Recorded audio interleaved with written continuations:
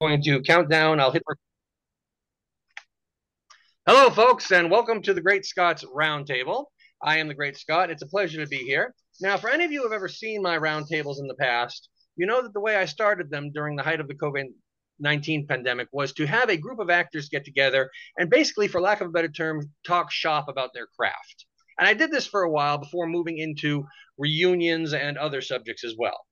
Well, you've also probably noticed that if you are one of my subscribers, that these roundtables have been few and far between more lately, and there's a reason for that. I ran out of ideas. It happens. What can I say? So, what do you do when you run out of ideas? You decide to go back to basics, and that's what we're doing here today. We are doing the first actors roundtable that we have done in a while, and I've gotten together three very, very talented and experienced actors who have actually all never met each other, and I'm just thrilled to have them here. And I hope that you will enjoy us as we talk over the course of the next 45 minutes to an hour. And without further ado, let me introduce you to our guests. First up, we have a gentleman who not only appeared on my first roundtable, but he went on to be my most frequent guest, having appeared in 8 of my roundtables, whether they be actors or reunion ones. We first met on the set of my screenwriting debut, The Reconciler, and we went on to share the screen in a short film called Lucifer and the Father, which we are at the moment trying to get a follow-up made to. He has 100 IMDb credits to his name, including the lead role in a film called Past Shadows, which he also produced. He played a pivotal role in the Steven Spielberg movie Lincoln, which we will talk a little bit about, I'm sure. And if anybody out there looks at this guy and says, why do I know him? He looks kind of familiar. Well, that might be because a lot of people know him as the hearing aid guy, given the fact that he starred in a series of commercials for hearing assist. Say hello to a man I'm glad to call my friend, Mr. Robert Shepard, who I'm allowed to call Bob. How are you, sir? What? Oh, me. Oh, yeah. I'm fine. Hey, Scott, it's really good to see you, and I'm so excited about our other guests today. Yes, so am I. Now, before we get to those guests, one thing that we need to do here is sometimes, YouTube channels have sponsors. I do not have a sponsor, but we do. You and I do have a very, very, very quick commercial. We'd like to encourage anybody out there to see the film that he and I starred in, Lucifer and the Father. He played God, I played the devil. And we are in the process of trying to get a follow up to that made called Lucifer and the Father, Joseph and the Doctor, that we hope will serve as a jumping point to help us make a mini series. And we have a Facebook page, right, Bob? Yes, we do. Yes, and you actually comment on that quite a bit. So that's one of the reasons why I wanted to mention that. And we have a GoFundMe set up as well, which will be in the summary for this video. So please check out our short film, Lucifer and the Father. And if you feel led to contribute a little bit to the GoFundMe, that would be greatly appreciated. Okay, commercial over. Time to move on to the next guests. Oh, one other thing that I should mention is one of the reasons why I have my dear friend Bob here is not just so we could briefly promote Lucifer and the Father, not just because he's a great actor and he's been on my roundtable more than anybody, but because sometimes you just need a friend when you're in certain situations. And this is a situation where I needed a friend because Bob is here to make sure that I don't go from commentator and host to full blown fanboy mode with these other two guys. Because these are guys whose work I've admired for a long time, and I'm just thrilled to death that they are both here on my roundtable today. So without further ado, let's get to our next guest. Our next guest is an accomplished actor, musician, producer, and director with over 100 credits to his name. He and his wife made a documentary called Showing Up, which I'm sure that we will talk a little bit about. His film credits include Catch Me If You Can, Captain Marvel, and the one with Jet Li. He has done guest spots on more popular TV shows than I can even count. He has appeared on a lot of my favorite shows, including Castle, Walker, Texas Ranger, Revenge, Quantum Leap, and The Mentalist, just to name a few. But the role he is probably best known for is a role on a show from Fox called 24. Anybody who knew me in the early 2000s knows that I was a big fan of the show 24, where Kiefer Sutherland played special CTU agent Jack Bauer, always trying to um, prevent some terrorist attack from happening.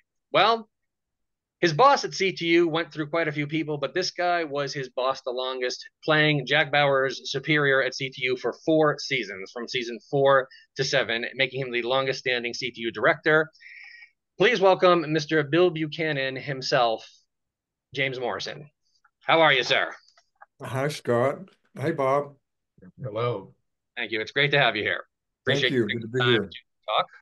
And we'll talk a little bit more about what that documentary that I mentioned about that you and your wife have produced, Showing Up. And I think you have some other things you wanted to Yeah, mention as yeah, well. Okay. sure. And our final guest. This is a great thrill for me, I'm going to be honest. Our final guest is an actor and producer with more than 50 credits to his name. Some of his recent film credits include Wishman, 94 Feet, and The Thundering Eighth. Now, like James, he has appeared in more TV shows than I can count, and there's more credits that I could ever possibly mention. But I think there is one role that everybody is going to always remember this guy for. As one half of the motorcycle cop duo who patrolled the highways of California, rescuing people, locking up bad guys, and doing all of this without him and his partner ever drawing their guns, which is no easy feat. And I think he might be making history today on my roundtable. I think this guy is the very first person, at the risk of making him feel old, I think he is the very first person I've ever interviewed who I had an action figure of at one point.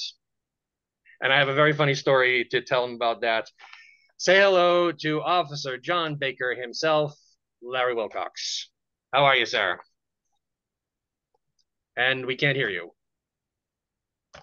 Can't hear you. Good morning, gentlemen. Thanks for having me, and No Good morning. Good thanks for morning. waiting. Oh, Good no morning. problem. We appreciate it. Now, one thing that I mentioned in the intro is the fact that, when I do these things, I find it interesting because, as a networker, because, I'm in the business of entertainment, I like to network and stuff. And one thing I like to do is, sometimes connect people who have never, and none of you have ever met each other before. Is that right? Correct. Never. Correct. Now I think now I'm guessing some of you have heard of each other, like Bob For and sure. James. I'm sure it's kind of hard not to hear the word chips and not know who Larry Wilcox is. Sure, And that's that's a right. classic Yeah, around big a very fan. long time. That's right. Not sure, James and Larry, if either of you ever saw the commercial I was talking about that Bob was I I have. probably did. I think we probably did, but I'm hard of hearing, so like in. I may I didn't have realize missed. mentioning that was going to set up a lot of jokes here. Yeah, so many terrible jokes. I know. So and your eyes are kind of messed up too, huh, Jane? I guess so. Yeah. Yeah. Now, one thing I wanted to do just real quickly here is, like I said, Bob, you're here to make sure I don't go down the fanboy rabbit trail. But one thing that could help me just before we get into the questions, there is one little thing I need to share with both James and Larry that I thought that they might get one is a 24 story, one is a chip story that I thought they both might get a laugh out of real quick. James, Yes. this actually occurred when you had just been on the show for about a year. It was the fifth season. And believe it or not, during the time 24 was on, it was very popular among the people at my church, including my pastor, a gentleman named Ken Stanford. And during the fifth season, I think it was the first year that they did Let's Burn the first 4 hours in 2 nights, where they, showed the first 4 hours of the season. And so the second night, we actually all got together at a friend's house and watched the second half. And it was the episode where Kiefer is captured and he's giving information to you guys, but he says I'm in a flank two position, meaning that he's talking on duress. And we were all kind of saying to each other, he's probably saying that, he's probably saying that. And then my pastor goes, but it's old protocol. I'm like, what are you talking about? He goes, I bet you anything, it's old protocol. And he was the one person who called that coming. And we all thought that it was going to be one of those things where you surprised the audience and they didn't know it was coming. But my pastor, Ken Stanford, called that a mile away. It was kind of an interesting little moment there. I actually recorded us reacting to the episode long before anybody did reaction videos, but I never did anything with it. I thought about sending it to John Cassar or something. That's an interesting thing for a pastor to know, isn't it? Yeah, I know. Yeah.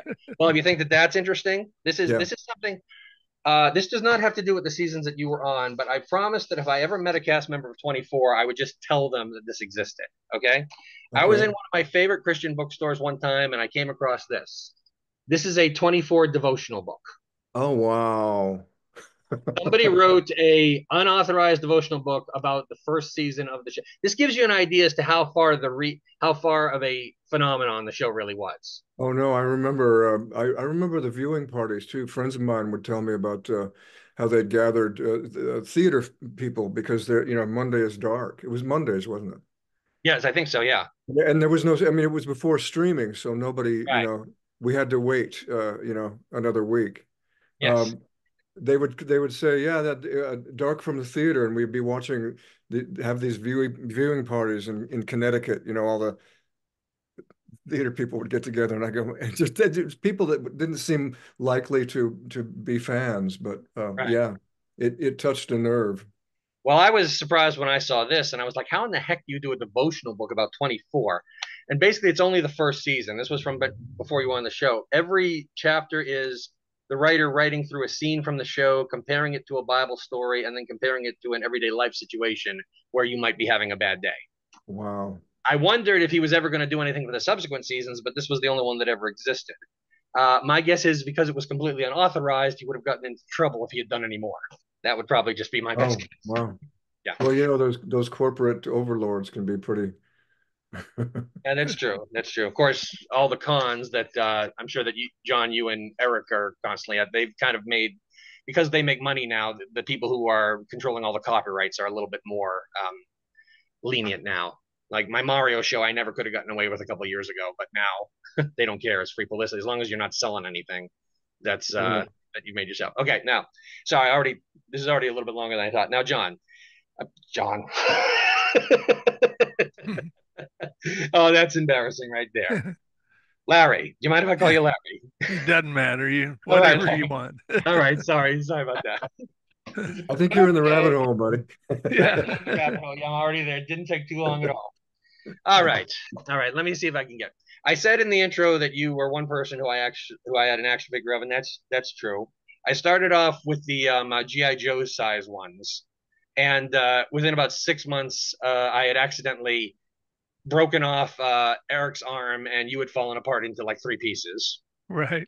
So my grandma, who lived right next to us, she felt bad about this, so she actually got me the 8-inch ones. She got me Yeah. an 8-inch figure, and we didn't have. She didn't buy the motorcycles, so I was riding them around on these yellow motorcycles that were on another toy that I had. They actually fit. So fast forward to a couple months later, I'm at my mom's cousin's house, and they tell me, "Oh, we have the Ponch and John figures, and we have one of the motorcycles." And I'm like, "Oh, I got to see that." So I'm playing with the motorcycle and the Ponch and John figures with my cousins, and I'm looking at the dolls, and I'm going, "That's weird." And I say to my mother, "Mom, why does their John figure look different than mine?"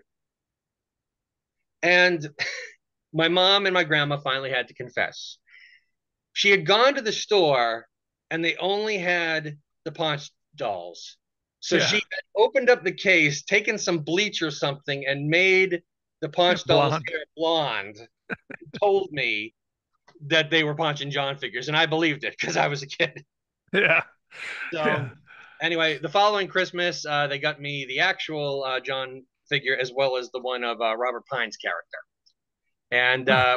with by the end of the day, the leg of Robert Pine's character fell off, and my dad had to go down to. I don't know if I was a rough kid or if they just bought them on a discount. He had to go down and take a screw and put Robert Pine's leg back on, and his leg was never the same after that. You could never stand him up because his leg was so loose. But anyway, so that's my Chips action figure story right there. And at this What? point, go ahead. Who is Robert Pine played the captain? There the Yeah. yeah Sergeant Getrer. Yeah. yeah. Funny story is I didn't even know what that character's name was until I saw the Chips '99 reunion. When I was watching the show, we just called him Sarge. We Yeah. didn't call him anything else but Sarge because I think that's Yeah. what you guys were He, he calling. he makes a joke now where he says, I used to be known as Sergeant Getrer or Sarge on Chips, and now I'm known as Chris Pine's father. Yeah. Well, there you go. Yeah, yeah. Yeah. Hey, what year So, was what years was that on? Late 70s, early 80s. Okay. 76 to 83 or so. And I'll tell you a real quick story on those action figures. They look like the Neanderthal dolls, by the way, and pretty weren't much. very complimentary, but at least they were action figures, right?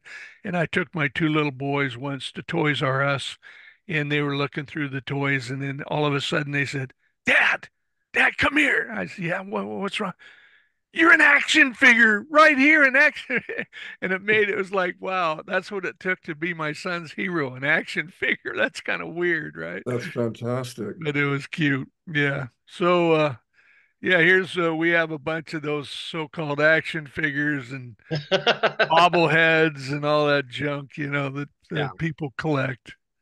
Yes. Oh, one final thing about the story I forgot to tell you. So after I got the real John action figure, I had this Ponch with bleached hair. Hmm. Well, by that time, the syndicated reruns were still going, but the sixth season, which you were not in, had Right. come on. And I looked at this bleached haired Ponch, and I'm like, He kind of looks like Bobby Nelson, so he became my Bobby Nelson action figure, which never actually existed. So Oh, good. The transformation.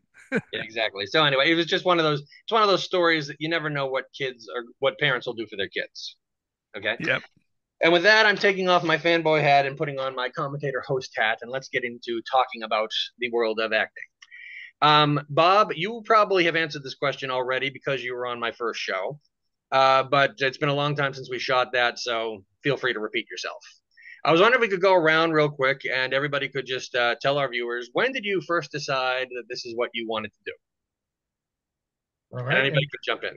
And you're starting with me, or you can? Anybody can start who wants to. Well, I can never remember when I didn't want to be an actor.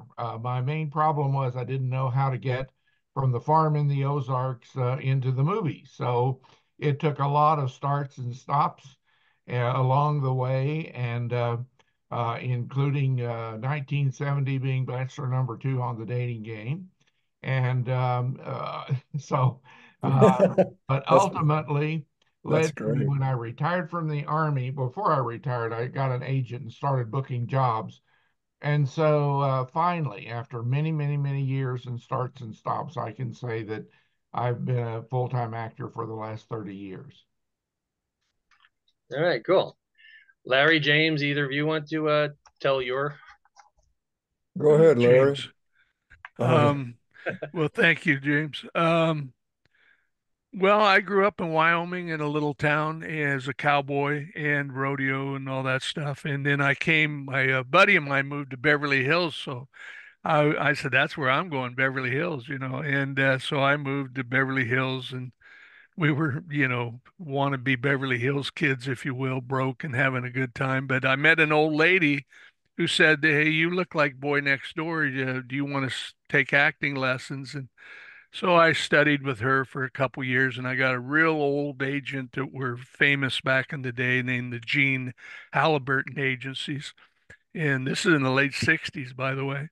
And then there was a death in my family. I went back to Wyoming and got drafted. So I didn't want to be drafted in the Army. So I joined the Marine Corps and I went to Vietnam. And when I came back from Vietnam out of the Marine Corps, always looked younger. So I got a new series, Lassie.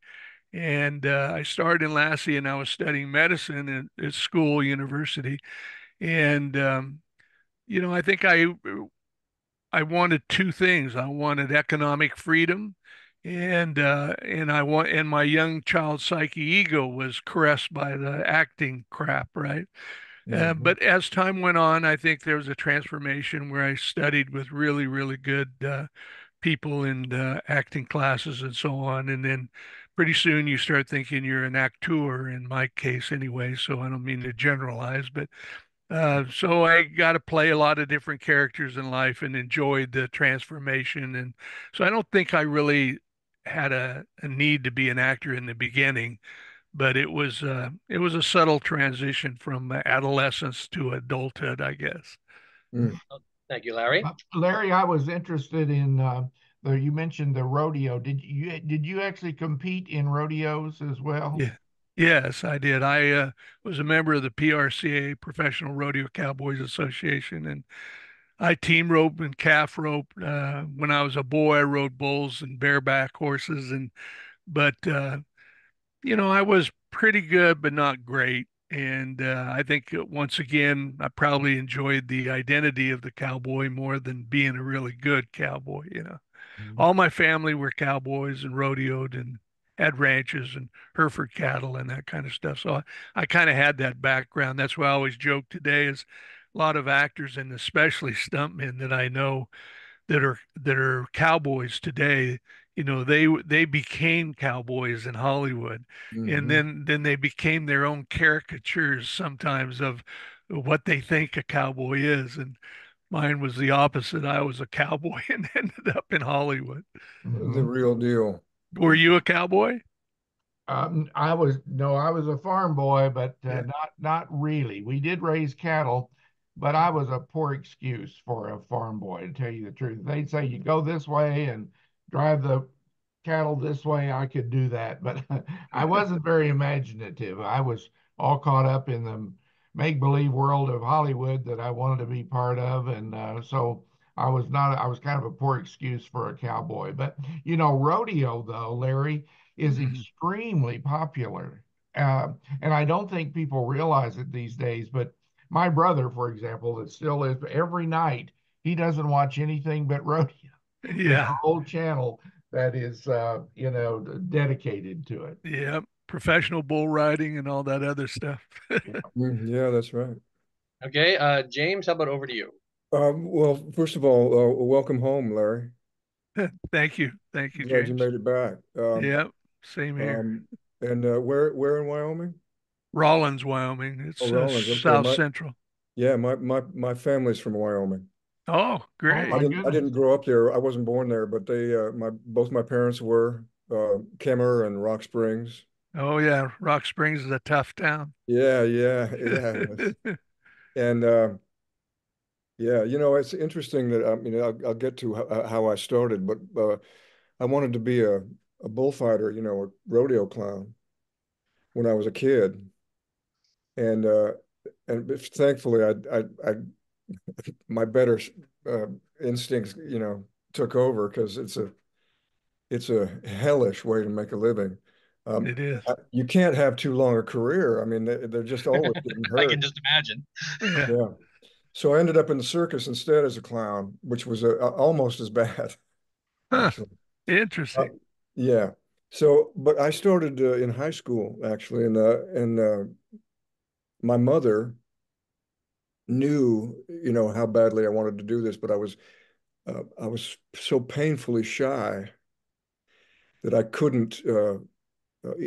She just, I don't know, I couldn't come out of my shell.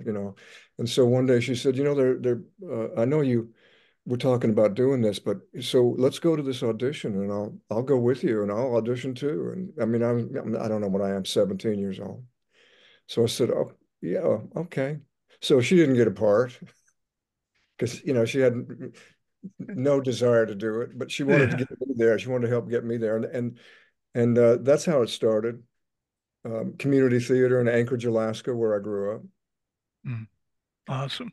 And then after New York, I spent for a year and served an apprenticeship with a regional theater in Anchorage. Got my equity card, but I made it to LA. And on the day that my mother passed, I got my first TV job. Oh, And I turned it down initially because I said, man, I can't do this. My mom just died. Yeah. And my sister said, no, no, no, you have to do this. This is what you do. You have to do this. She, probably made it happen. Yeah. Great And story. so I did. She did her deal from heaven and got me my SAG card gig. Yeah. what was So I the did, show, I, James? I did that. Yeah. What was the first role you did? It was Desi Arnaz Jr.'s show called Automan. Oh, really? Yeah. I remember that actually. It was about a computer cursor that came to life Mhm. as a big hulking superhero guy. I forget his name, but he was a giant of a guy. And a, a I played a stripper, male stripper, male. Uh, Chippendales. yeah, kind of that's where we met. I was headquartered, but I was a cat burglar by night. Ah, In fact, that was my stripper name, Gary the Cat Burglar. And I remember one of the first shots we did was I'm dancing in the club full of women, but back in those days, and you'll remember this, the sound they couldn't have live sound in a take because it wouldn't match, something to do with not matching or something. Couldn't So cut they it. had these women, standing around like this, pretending to clap their hands, no sound, no music, and I had to dance in this room in this club. But I remember after the first take, and of course there's no choreographer, so I had to, Oh boy. Yeah. man. but I stopped in the middle of it and I went, oh my God, my my mother just passed, and Yeah. I'm trying to pretend like I'm Man, that's acting. Yeah. Well, But actually, Robert, I'm sorry, you gonna say something No, there? go ahead. Oh, I was I was going to say Desi Arnaz Jr.'s. I think I did his first movie, but maybe not. I co-starred with him in a movie called Mr. and Mrs. Bojo Jones. And I remember he was a real handsome young kid, and all the girls loved him. And he and Dean Martin's son were big stars, you know. Yeah. Yeah. Well, the best thing about working on that show was actually that his mom came to the set one day, Oh, wow. Oh, and so I got to meet her, and Yeah. that was a treat. Yes.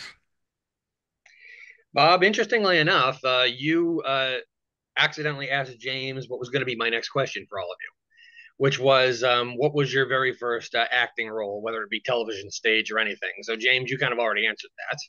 So, Bob, Larry, what were your very first roles? in acting role, I don't know how far I would have to go because initially I did an awful lot of extra work. So technically, I'm just in the background and doing that and doing what I can to. I actually don't even know which my first principal role was.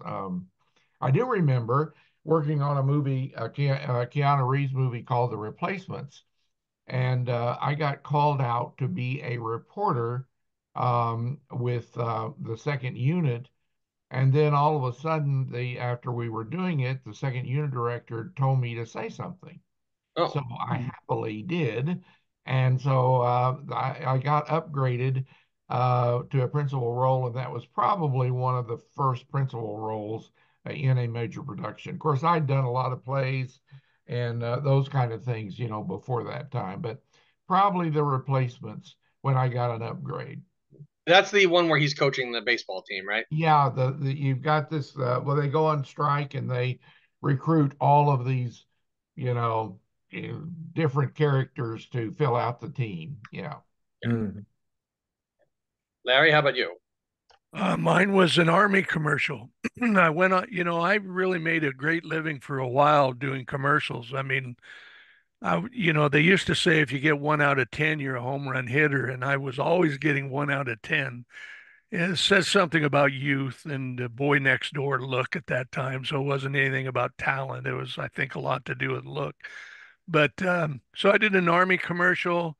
Uh, then in those days, there was this conflict. You couldn't do the commercial unless you were a SAG member, and if you weren't, but you couldn't get your SAG card unless you had a job. And it was like finally I got Taft-Hartley'd, as they called it. They allowed you to do one job or two jobs, and then you get your union card. And then I did a Sears and Roebuck, which used to be in business, commercial for them. And then after that, I just started doing a lot of commercials, and then eventually Lassie.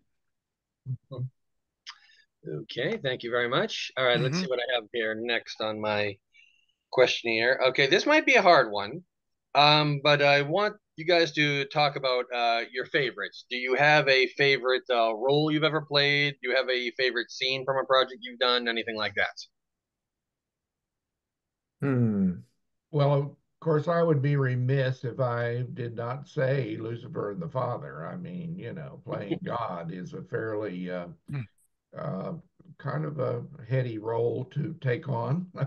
Where And do it's you go from there, actually Bob? I mean, really. Yeah.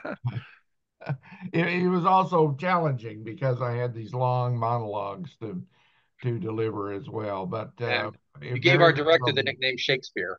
Yeah, that's right. I call him Billy Shakespeare.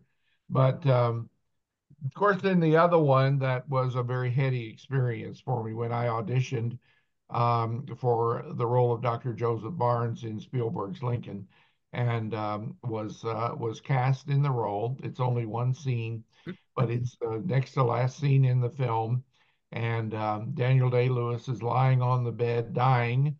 I'm directed by Mr. Spielberg, and I had to, go over and remove the covers back and listen to his dying breath with a wooden stethoscope, and then deliver the lines announcing his death. So that was quite a heady experience of talk about A Team. That was kind of the top of the line, and I actually not sure I quite equaled that. So that could have been the peak, but it was great memories. Sure. So Hey, James, James. you. Oh, sorry. I was thinking about working with an actor like Daniel Day-Lewis, but he's dead. But you're there. You're.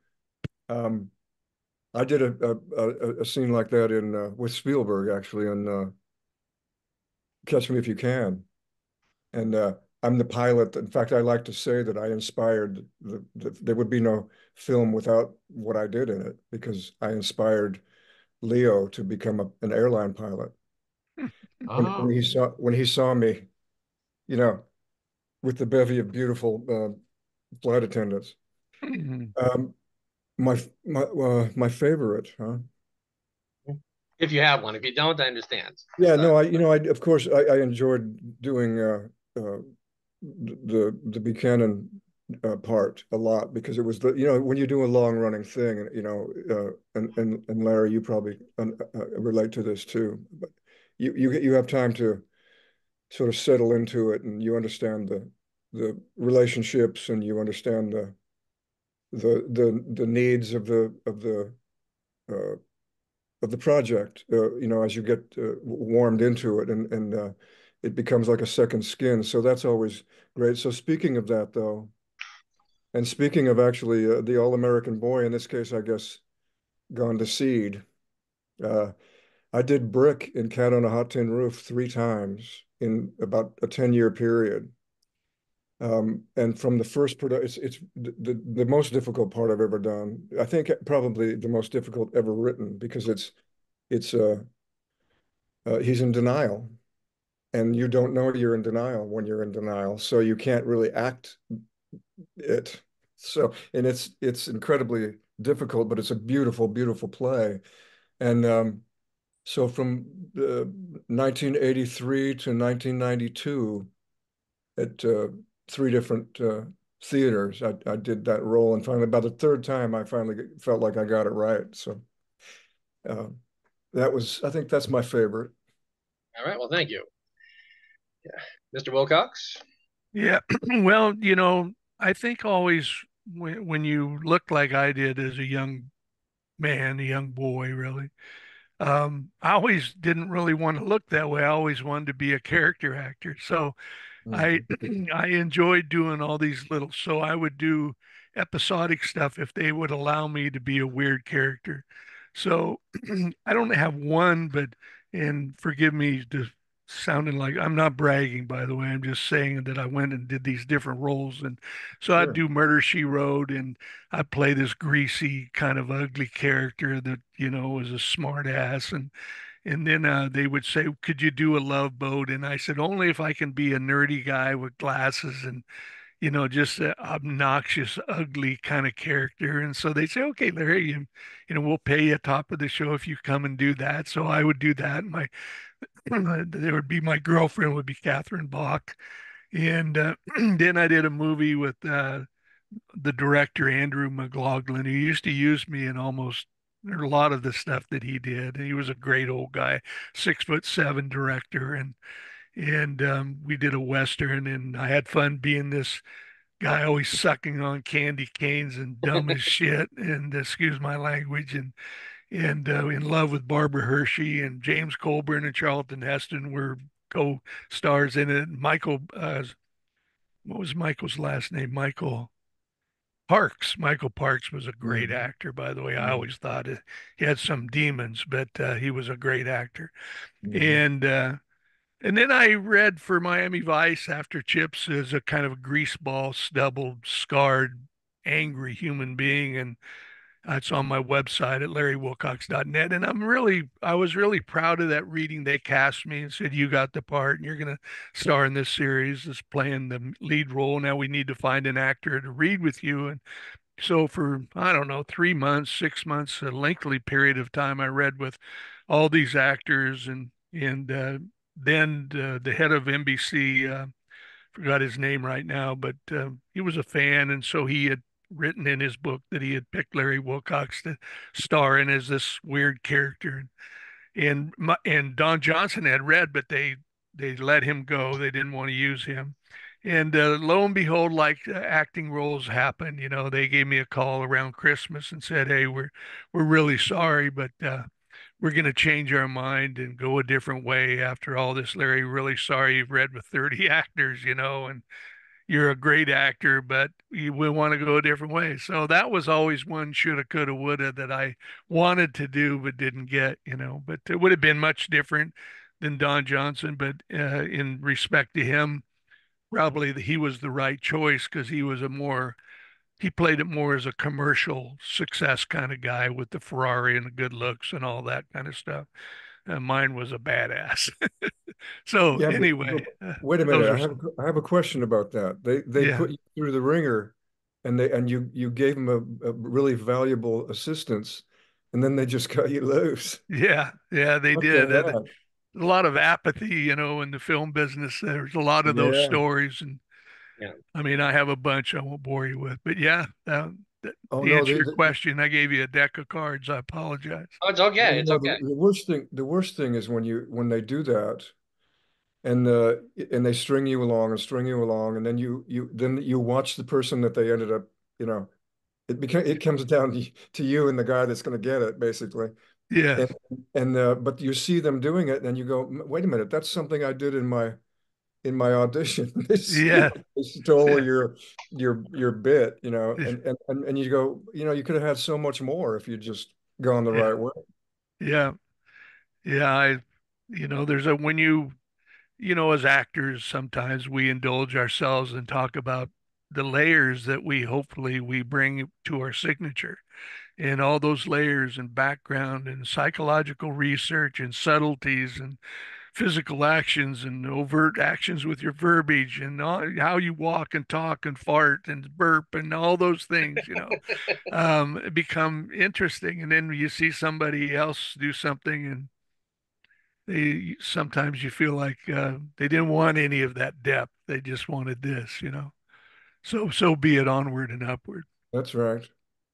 You were talking about some of your TV roles and stuff. One thing that I remember you in is you played one of the falsely accused defendants of Perry Mason in one of the TV movies, The Case of the Avenging Ace. Yeah. And in my opinion, you were the most unlucky defendant ever because not only were you framed for one murder, but two. When Yes. Yeah. you've been serving 18 months for a crime you didn't commit. A witness comes forward, and then you're framed for the murder of that witness as well. And I Yeah. remember watching that going like, someone really has it out here for Officer Bates. So But we actors, we always talk sometimes about the role or acting or whatever, right? But boy, do we get some neat benefits, and I'll try to be brief so I don't steal the microphone here. But during that filming, my wife was up there with me, and she was training. She's an Olympic track and field athlete in the heptathlon 7 events, and I'm a pilot, and I love aviation. I'm an aviation groupie, a fanboy of aviation, of anything and everything aviation. So while filming that show, I was in the hangar as this ace pilot, right? And all these A7 jets were in there and the pilots were in there, and I got to talk to them. I said, "Hey, any chance I can go flying with you on the weekend or something when we're not filming?" And so we went and flew. They said, "Well, have you ever been through ejection seat training?" Which I had, and they checked through DC to see if my records were really true. And so they said, "Wow, we're surprised you've been through ejection seat training." I said, "Yeah." And so you remember, you're going to pull this one or this one when you eject. And yeah, I've been through all that. I can do that fine.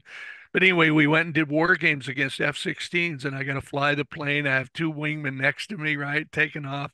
Talk about your ego, right? Wow. And then we did war games against the cadets out of the Air Force Academy, and then our hydraulics went out on our plane after we won the war games in an inferior aircraft, but we had to do really high G-force pulls and so on. And to make a long story short, we were going to eject. So he says, "Larry, we have an emergency. We have no hydraulics in our front nose wheel." And I said, "Well, I'm a pilot. You can flop that gear down by manual and then yaw your airplane and get them locked in place. And he said, well, it's good you know that, but it doesn't help the nose wheel because the nose wheel is just going to flip and flop and we're going to roll the airplane and crash and burn. And I'm an Air Force Top Gun pilot, he said, but I've never landed on an aircraft carrier and I've never used the hook. This plane happens to have a hook because it's a J model, meaning 2 seats, but he says, I've never done it, so we're going to try one time. And if I say eject, eject, you're going through the canopy. You look up at the canopy and all that gun smoke, all that glass is going to come down on you, and then we'll go through it. You'll pass out, and you'll wake up and the canopy's open, and we'll parachute, okay? And if we can catch it, great. But if we can't, I'm going to eject you if you don't eject. So which one are you going to pull? I says, this one.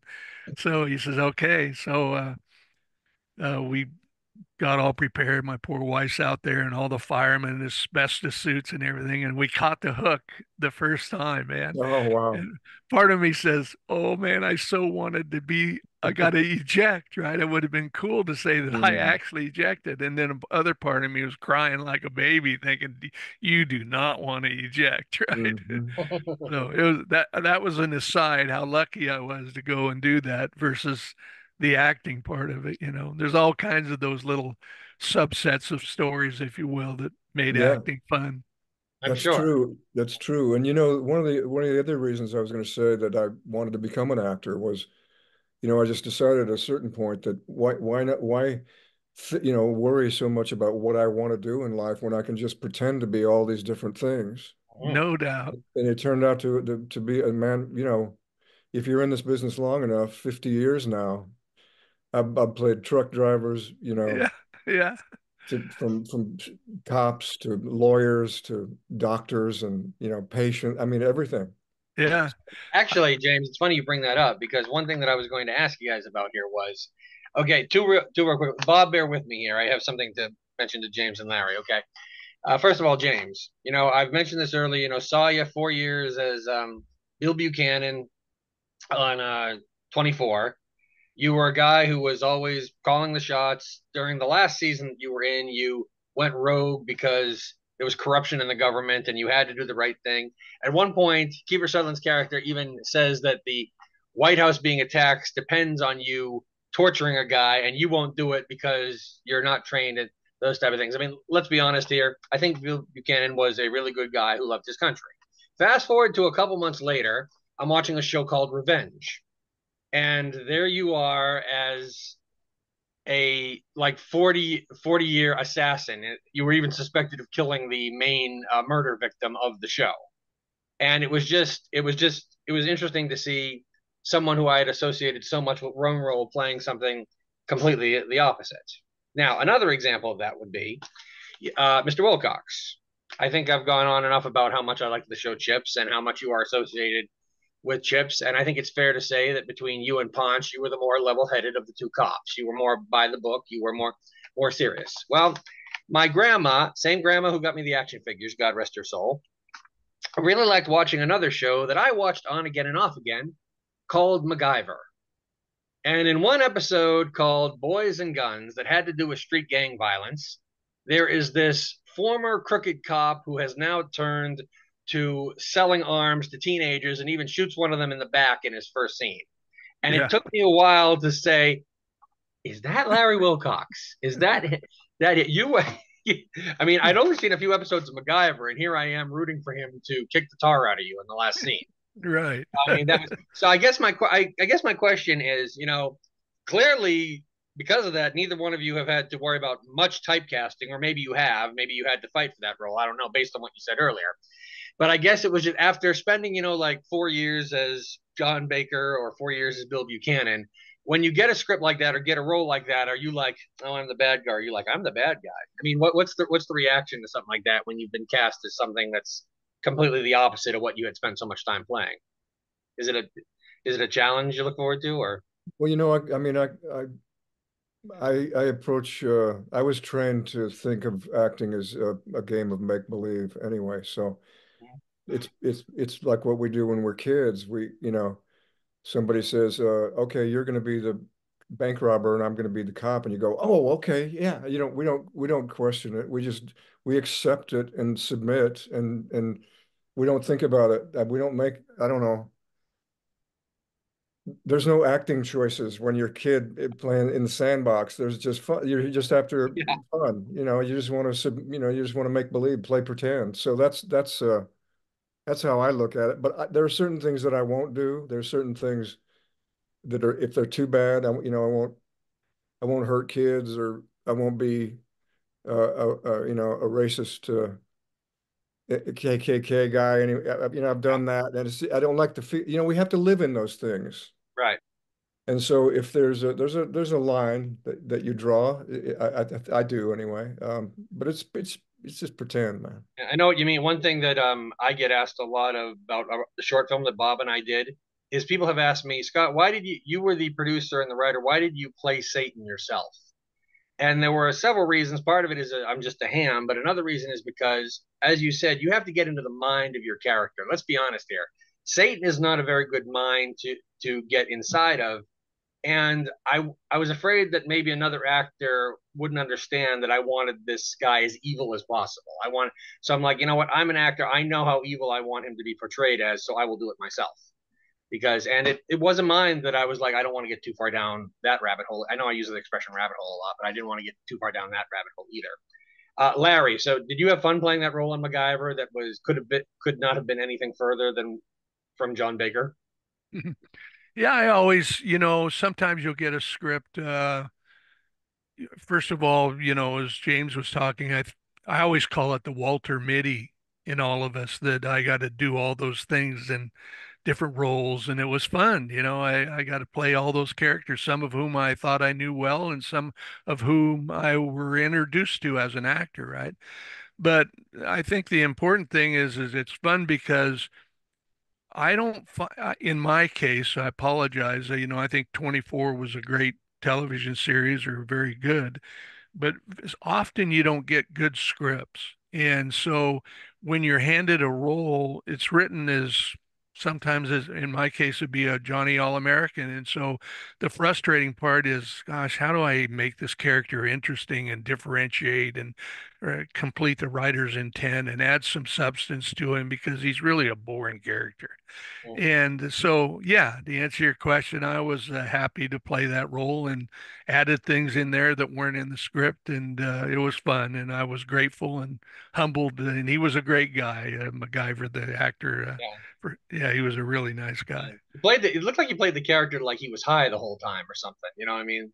Yeah, Like I don't you were know. almost too like, oh yeah, these punk kids, they get almost like you were saying it all too much on. I rewatched The Avenging Ace and that episode of MacGyver and some 24 scenes prior to this to kind of refresh my memory on both your guys' work. Yeah, thank you. But anyway, And speaking of James, work, one of the things you mentioned, acting is pretend, but I think it's a very fine line. And I've always kind of subscribed to don't let them catch you acting. Yeah, Oh, You sure. have to be, it has to be, it has to come within. And I think Sure. if you can figure that out, then any role that you're coming from, you can really make it work for you. Yeah, And yeah, you can tell an actor when it's fake. absolutely. I mean, if you believe it, the people watching you will believe it. That's the way I look at it. Exactly. The more we believe it, the more we believe that we're the bad guy, and we haven't made a judgment on that, on that. We're just doing what we need to do. It's cool that you were talking, Larry, about the collaboration. When we find a true collaboration, when we get a script and people are open on the other side to what we bring to it completely, and we yes, feel free to be able to just create and really, you know, there's no now be careful when don't go. There's no limits, yes, basically. They are accepting of our contribution fully, and I mean that's when you can really be free. And so that's because our imaginations are unlimited, yes. and It's if a they allow us to play, get in there and play and dig around, and I mean there's no telling what we can do if we're free, to Yeah. play.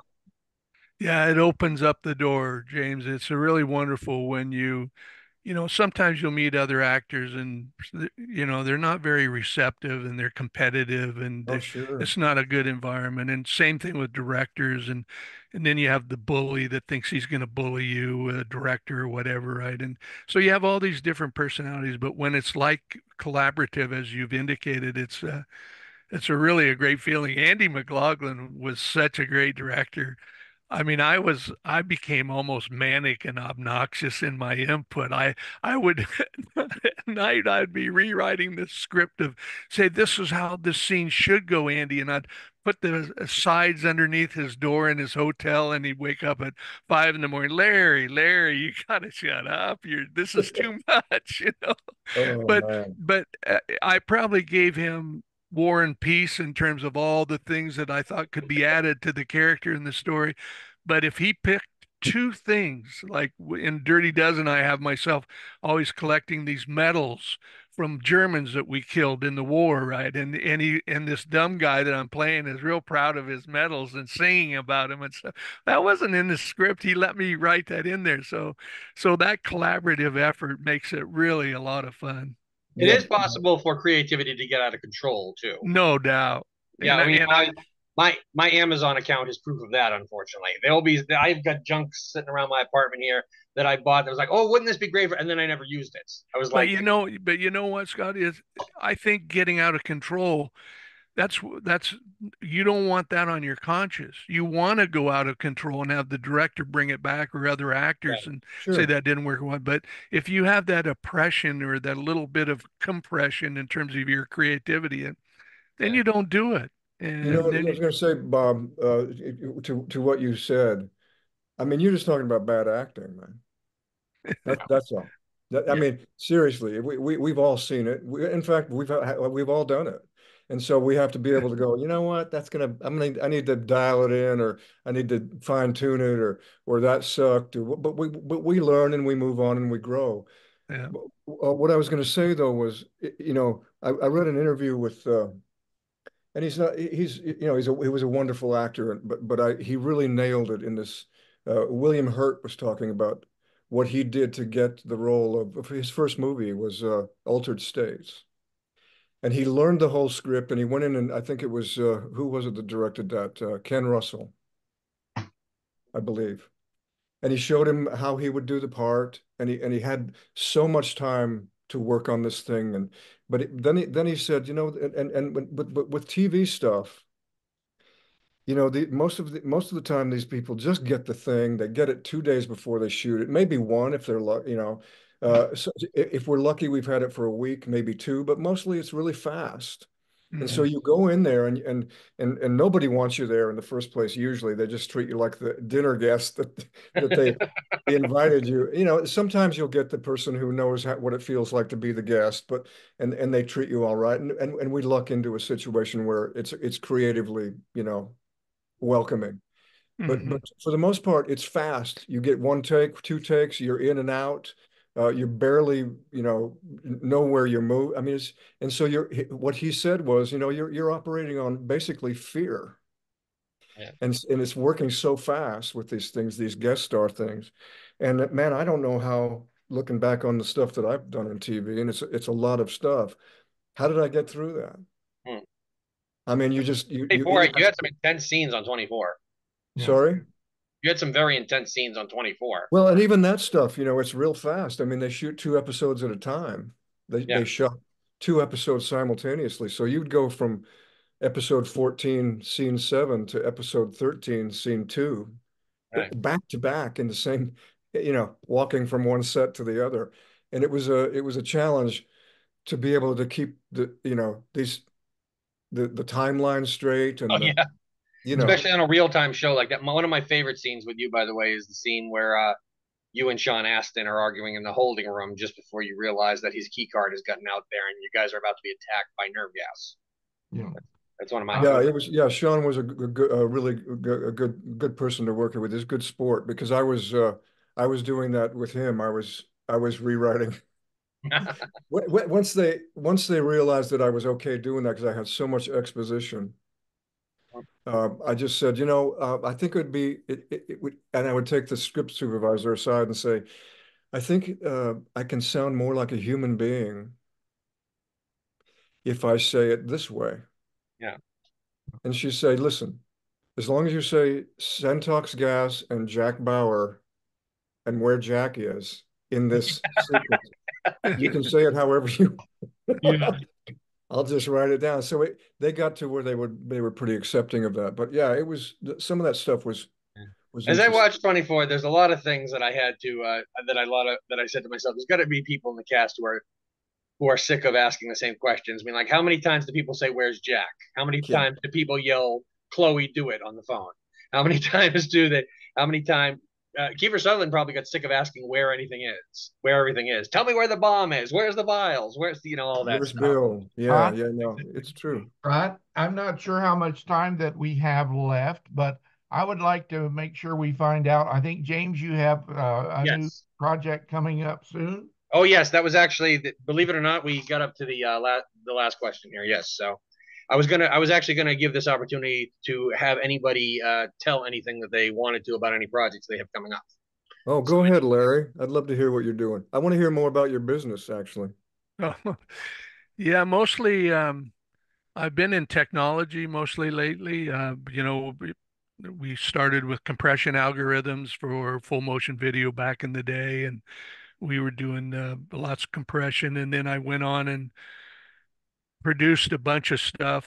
Did a production with Canada, which turned out kind of ugly because the Canadians misrepresented some stuff, and I'm still having some problems with that. I produced a television series called The Ray Bradbury Theater for HBO for 5 years, an Mm. award-winning television series with Peter O'Toole and Jeff Goldblum and Drew Barrymore and a bunch of other great actors. And we did it in New Zealand and in Canada, and London, UK, France, United States, directed and produced it. And I did The Death of a Playmate, the Dorothy Stratton story, and then I bought the rights to the Waco Cult, and did a bunch of productions, and then finally, I don't know, I just got this bad taste in my mouth and decided to get out of the entertainment business, and I went into technology. So now I have a company called UVCScience.net. And UVC is an ultraviolet ray that we are the only company in the world that can magnify it by 1,500%. And as a result of that magnification, if you will, isn't really magnification, but I'll use that as a reference point. We're able to kill all bacteria and COVID and viruses and cancer cells and so on in seconds.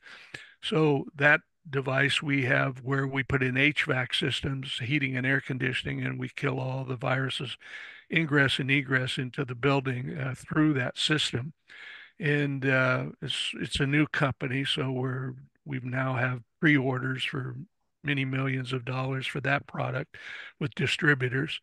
And so that's that. And then I've been working on this funding, which is kind of a false carrot, but I'll share it with you that is a huge amount of funding. And if it it looks like, keyword, like it'll be done here in the next week or so, and if that's consummated, then well, we're going to do some really neat things in both technology, satellite technology, and uh, what are called MEOs or medium Earth orbits, and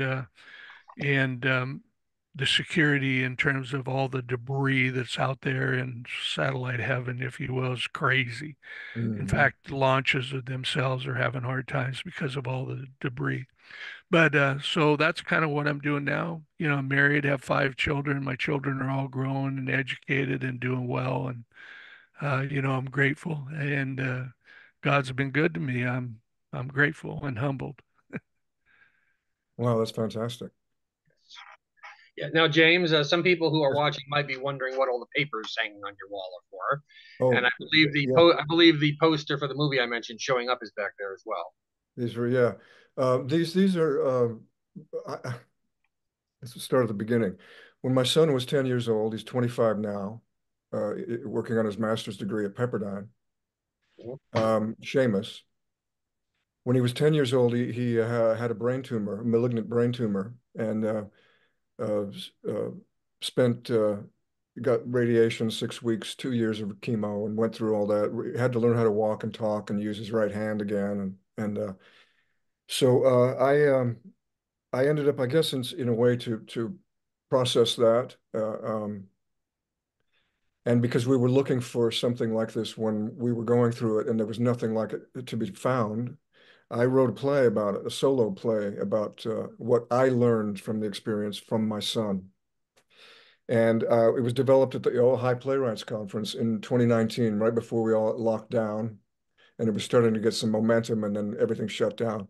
So we produced it in Great Barrington, Massachusetts, at the Great Barrington Public Theater in 22. And I'm going to take it to Whidbey Island up in the Puget Sound. They have a beautiful performing arts center up there in June. And let's see, when am I going? June. Yeah. So I'm learning. I'm learning and rewriting as I go. But these things are the chapter titles that I have around my office. There are 9 of them. It's a I don't know if you've heard of the memory technique, the memory castle, or the where you put sections of what you have to memorize in different rooms of a Mm. castle, a mansion, and then Mm-hmm. when you visualize that room, you remember what you have to remember. Mm-hmm. Memory technique. So I put these here. So when I think of the second chapter called 300 Steps, I think of my bookshelf in the office, and I think of where it is in that space. That helps me remember it as I'm learning it. So I'm going through that process. Awesome. Yeah. Do you want to tell anybody about the documentary Showing Up that you and your Oh wife? yeah. We were talking about auditions. Showing Up is a film that my wife and I made in a documentary in 10 years ago, I think. We finished up editing it when we first moved to Ojai, where I live now. And we talked to 60 of our uh, best actors, some who have passed, some of the veterans from the 50s, Eli Wallach and Pat Hingle, notably, about how they feel about the audition and what they went through during their time and when they were auditioning, and how they processed that.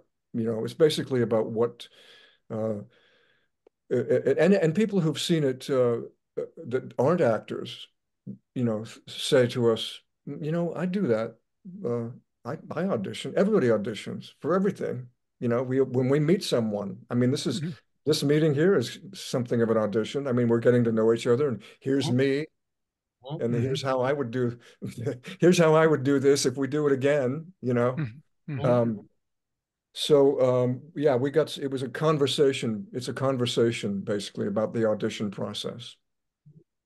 Well, I do like the title Showing Up because one of the things that, as I mentioned, when I started, I've tried to do other roundtables that have not come to fruition, some reunions that have not come to fruition. I'm not going to mention any names or whatever.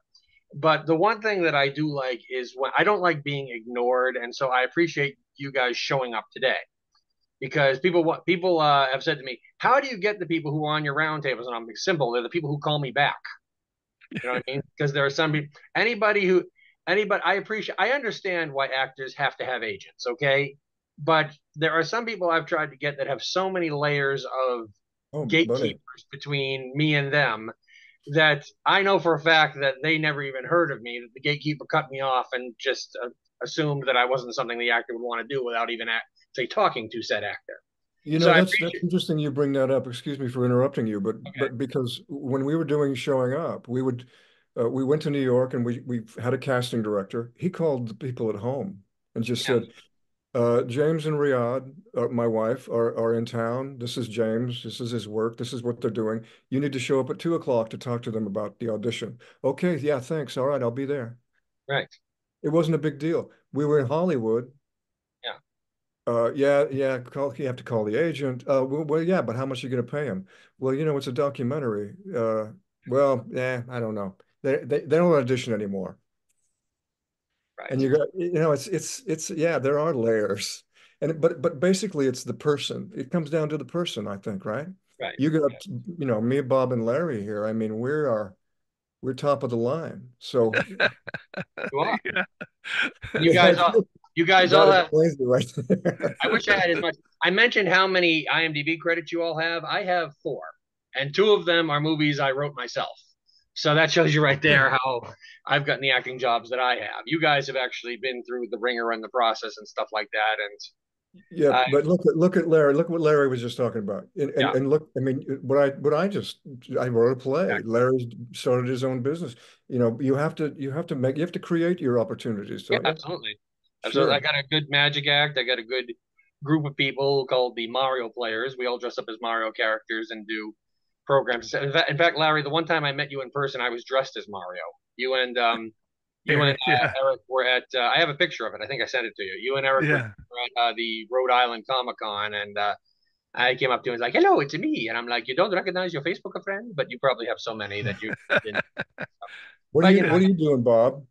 yes, What are you, yes, yes. Thank you. All right. what are you working on? Well, I currently have a film called The Mardi Gras Man that is been fairly recently released. That's on most streaming services, and then we are. It looks like I'm in pre-production on a project called A Still Small Voice, and I think it's end up going to be a feature. We're actually doing a teaser in Texas coming up at the end of July, and I would play the prophet Eli. And it's Okay. So, Hannah and Samuel's story where she wants to have a child and dedicates him basically to the temple. It's that part of and the this is part of the faith-based thing that you work on, huh, Scott? Yeah, yeah. I actually one thing that I tell people is that I say one bragging right is that the very first screenplay I ever wrote was is one of the most panned Christian films on YouTube.